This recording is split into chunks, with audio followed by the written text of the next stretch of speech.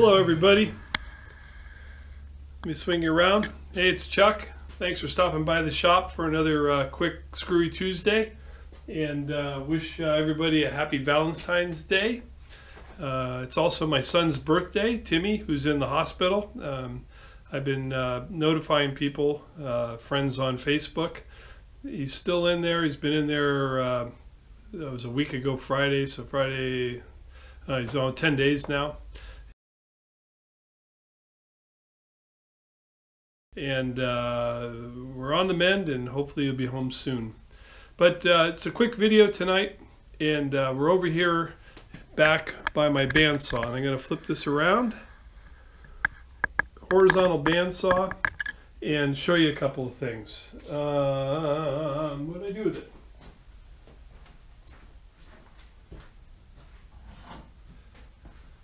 My bad, sorry about that.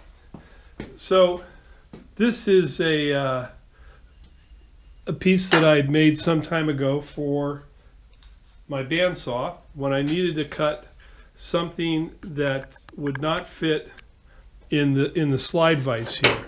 So this guy would sit in here. There's a fence, and so let me grab something round. Unprepared. Sorry about that again. Unprepared.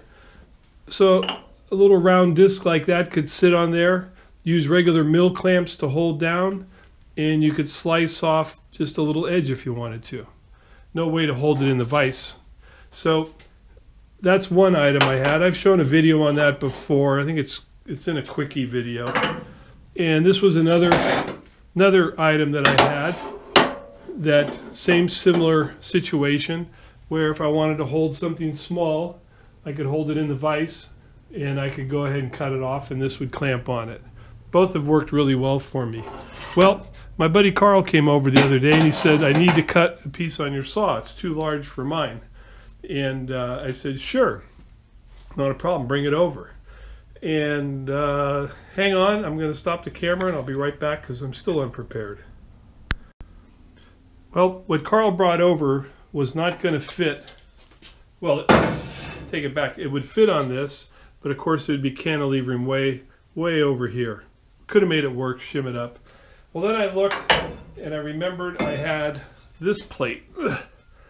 And I don't know if it'll show up, but I actually did a circle grind on it, where you just use the mag and let it residual magnetism hold it. But this plate also fits into my saw, and it's what is it, 9x9, and I have some photos here. I thought I had a video, but I got some photos here of the setup and how we cut this large piece of cast iron for Carl. It was 8 inches by roughly 4 inches, and he needed to do a couple of slices on it. So with that said, that's it for today's video. You're going to see some photos, and then the last photo you're going to see is, hey,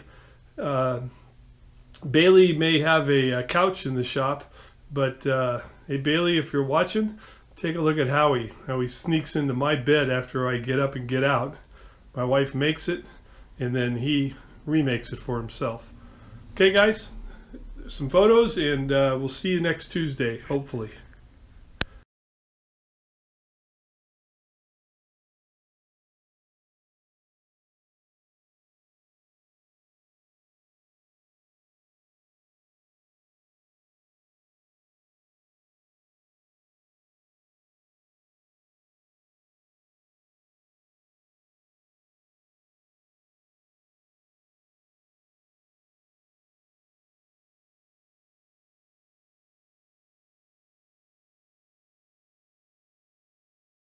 And I saw this right here, frog lube.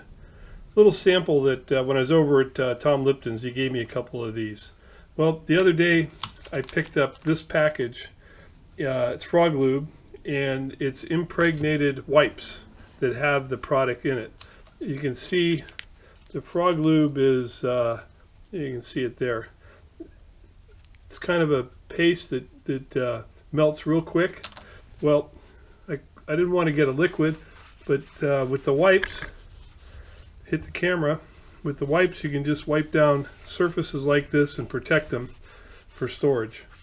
The other day I came back here in the shop, and my 6 jaw on my Monarch lathe had got a nice rust sheen. I think I'll see if I can show you the photo of that.